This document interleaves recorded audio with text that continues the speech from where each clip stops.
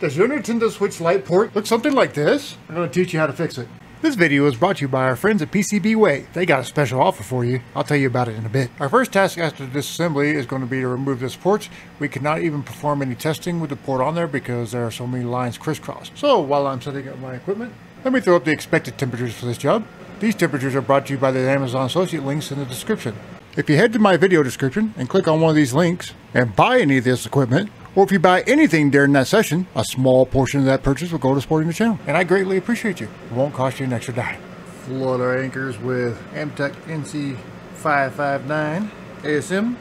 And we're going to flood the anchors with the components of low melts. What I use is a bismuth and tin compound, which is basically what makes low melt. And by mixing it into the solder, it turns it into low melt solder.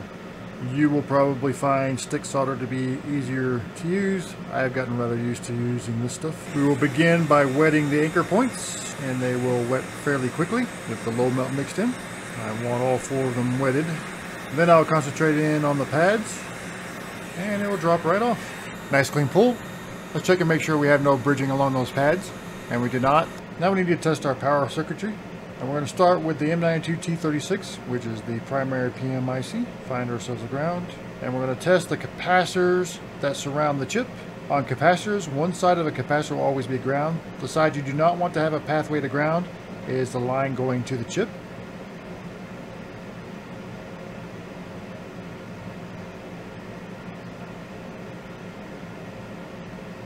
And this capacitor right here has 2 lines going to the chip.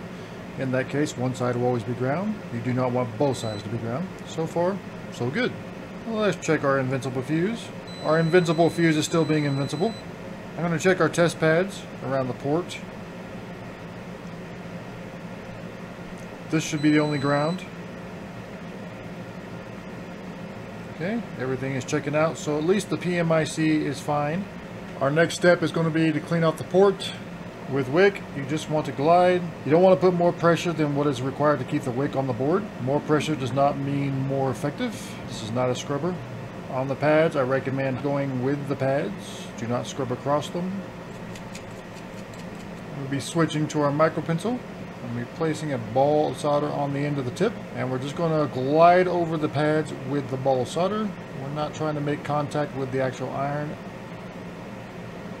You'll make incidental contact, not a big deal. The next task that makes Nintendo Switch Lite so much fun is that their ports are different from the standard Nintendo Switch ports. You can order the ports, but in my experience they have been pools, and I don't typically like to trust other people's pools. So what I do is I modify the standard Nintendo Switch port to fit the Nintendo Switch Lite. You can use it as it is and fit the back covering over the port, but if you ever have to remove that back cover again, you will play heck getting it off. The markers I use for grinding it down are these 2 tabs. If I get it relatively close to even with those 2 tabs, pretty close to being the same size as the original Lite port. I will accomplish this with a Dremel, and I'll have to do it off screen. I hope this video is being helpful to you in your repair journey. Just a reminder, if this is something beyond what you want to try yourself, I do offer these services. Just head over to micromage.repair, click free quote, fill out the form, and I'll get back to you personally. As you can see, we have grinded it down to relatively the same size, and I used this type of grinding wheel tip, and what I basically did was just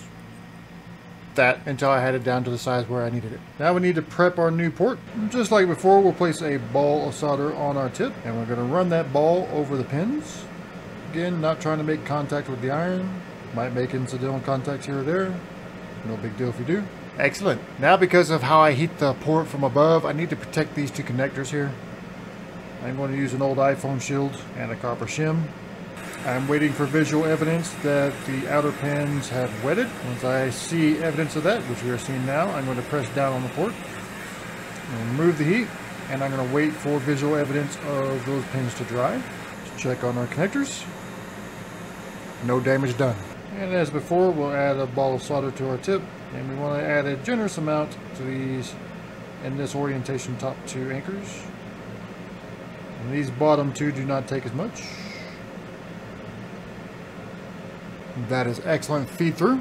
My next task will be to clean this board thoroughly. Let's talk PCB services, specifically CNC and 3D printing. The capabilities are CNC machining, sheet metal fabrication, 3D printing, and injection molding. They offer many different materials. PCBWay is offering 10% off CNC and 3D printing. Check them out today. We're ready to do a power test. What I want to see here on PSU channel 1 on the amp meter, I want to see a quick jump up in amperage and then a jump down. Okay, that looks abnormal because it's hanging. See if it's still hanging on the other side. It can play up with the PSU a bit sometimes. Boy, I would have really liked to see that go right back down. We're going to hook up our modified iPhone Squid, which we have retrofitted with Nintendo Switch and Lite battery connectors. Now we'll activate with the OEM charger real quick.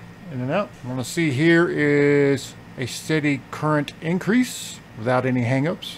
That looks like it's booting to me. So our next step is to put this back in the housing and see if it's going to boot up. And we're back up and running on their battery, so it appears that our port change solved the issue. If you enjoyed this video, do me a favor and check out this one, and I'll see you there.